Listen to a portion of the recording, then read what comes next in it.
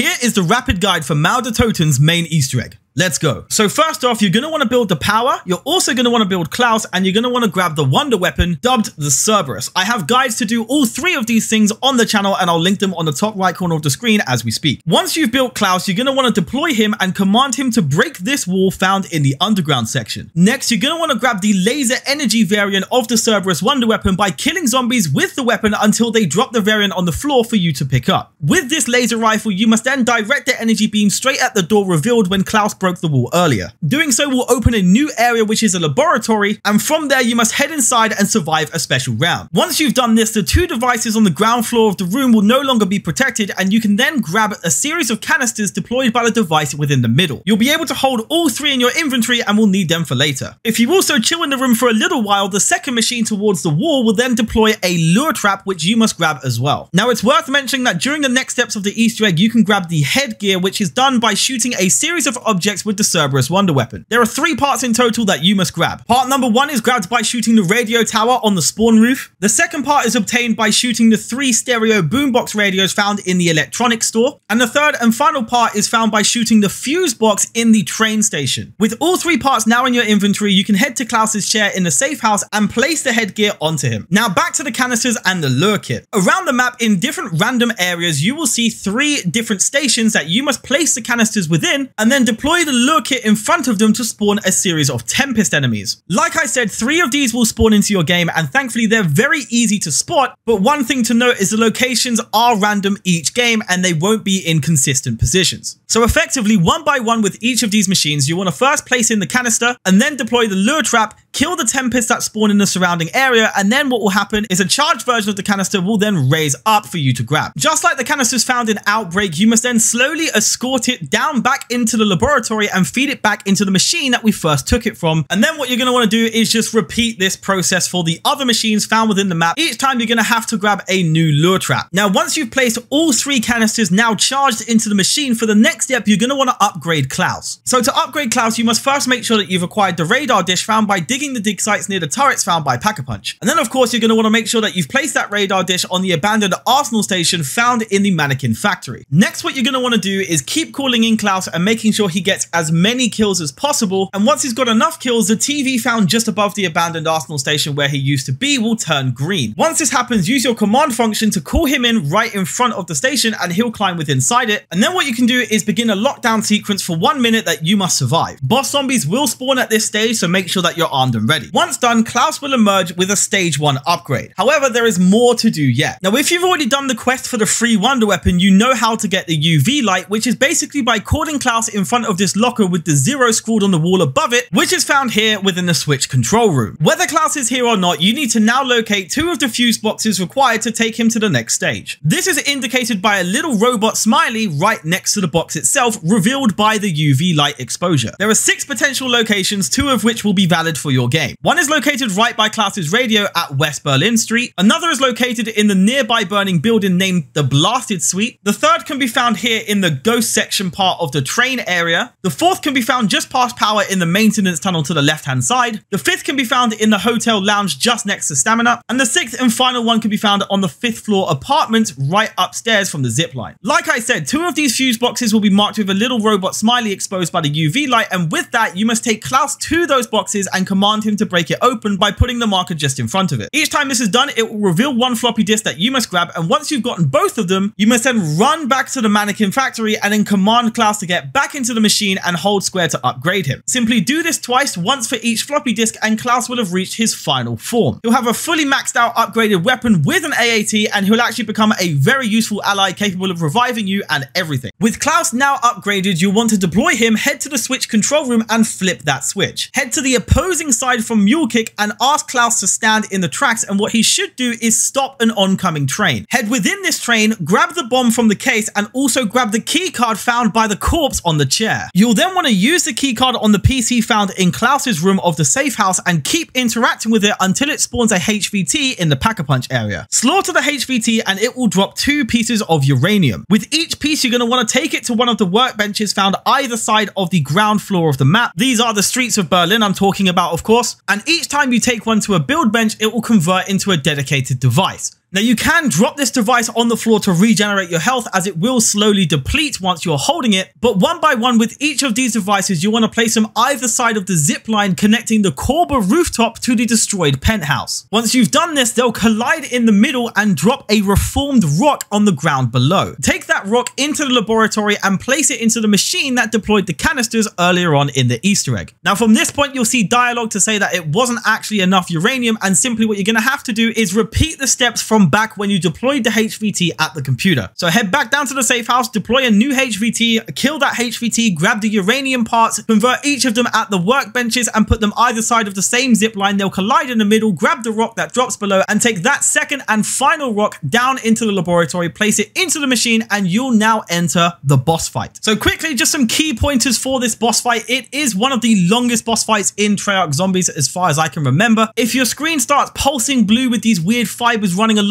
get to cover, as this is a devastating attack that can nearly kill you. The next tip is that when Valentina is firing the yellow crystals at you, get to cover, as these can be very damaging if you don't have Ring of Fire deployed. But thankfully, the way this boss fight works is that if you take down chunks of her health, she'll then move from position to position, granting you a short window of time to rebuy armor, rebuy ammo, and do anything you need to stock up for the next stage. Me personally, I highly recommend running Ring of Fire, using the new wonder weapon because you can grab a lot of ammo back from killing the boss zombies that spawn. And finally, another great investment is grabbing yourself a 100 blue scrap death machine from a workbench, as this absolutely rinses her health. Now in the final stages of the Easter egg, Valentina will return back into the laboratory where you first started fighting her, and once you've depleted her health enough, she'll fall to the floor and you must then capture her by interacting with her. Now you're not quite done yet. A short cutscene will play, and then from there what you'll have to do is escort Klaus as he bravely heads towards the teleporter. Keep protecting him, keep firing, and once he reaches the end, you'll have completed this awesome